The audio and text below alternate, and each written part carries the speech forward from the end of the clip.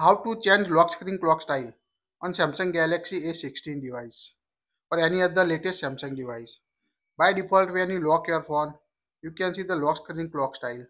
If you want to change this lock screen clock style, first of all, unlock your device. Tap and hold the blank space on home screen.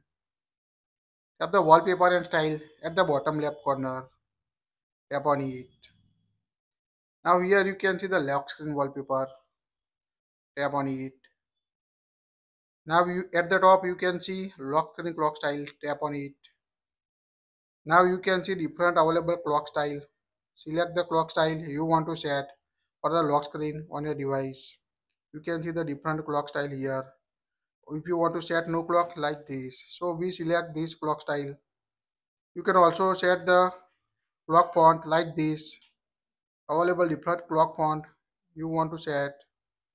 So we select this, tap on three dots. Here you can download font also or select the Roboto font on your device. So we select this font style on my device. At the bottom you can also add show weather information. So toggle on it to show the weather info on the clock. Here we toggle it.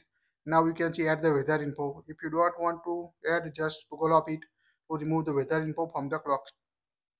Also at the bottom you can see the clock color. So select the clock color you want to set on your Samsung Galaxy A16. Also customize your favorite color.